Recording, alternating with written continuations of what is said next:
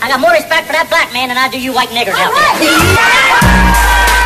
It's been a tough day for the Klan. Their Maryland rally found many local residents rejecting the message of white separatism.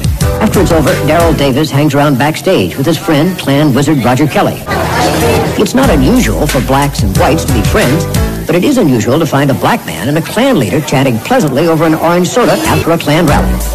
The relationship started over a book Davis was writing. His secretary set up an interview with Roger Kelly, but didn't tell him Davis was black. They talked and talked some more.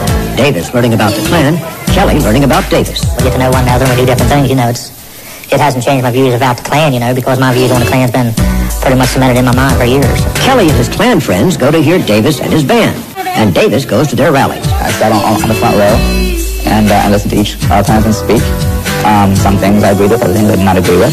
Davis thinks that his presence promotes badly needed understanding. Hate stems, I believe, from fear.